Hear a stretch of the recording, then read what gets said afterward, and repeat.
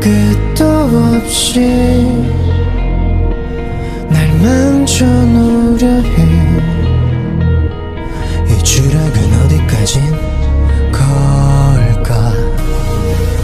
넌 깊이 나를 파고들지. 내 안에 박힌 붉은 꽃의 가시까지 독을 품은 느낌. 나도 날 통제할 수가 없어.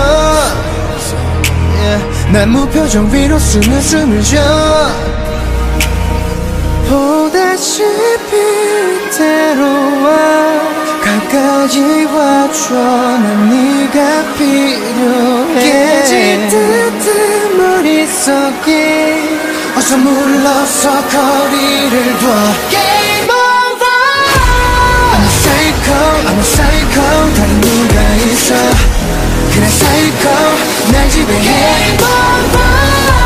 I'm a psycho, I'm a psycho. 그런 말을 걸어. 그래 psycho 난 굴복. Game over.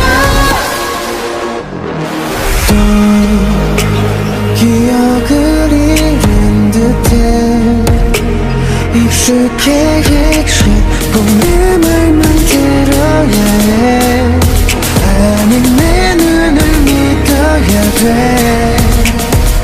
너도 역시 원하는 걸 다 알고 있어도 뭐가 필요해. 날 쉽게 끊지 못해. 그 끌림은 위험해. Game over. I'm a psycho, I'm a psycho. 다른 누가 있어. 그래 psycho 날 지배해. Game over. I'm a psycho, I'm a psycho. 그가 말을 걸어. 그래 psycho 난 굴복해. Game over. 나도 날 모르겠어. 난 선한 건지 악한 건지 저건 속 psycho.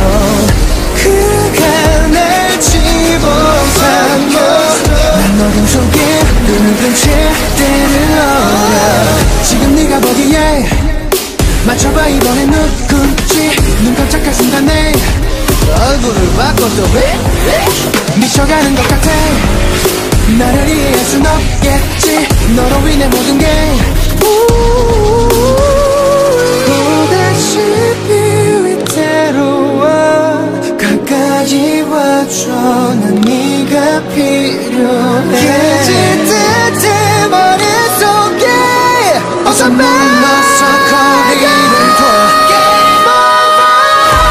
I'm a psycho, 다른 누가 있어. 그래 psycho 날 지배해. Game over. I'm a psycho, I'm a psycho. 그가 말을 걸어. 그래 psycho 난 굴복. Game over.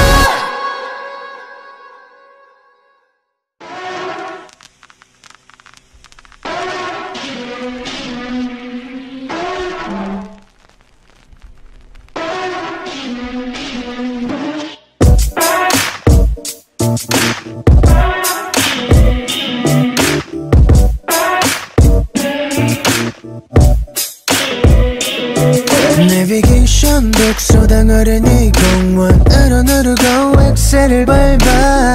나만 알고 있던 그곳은 난 모두가 올라가려 하겠지. 어디서든지 everywhere anywhere 얼마든지 보여.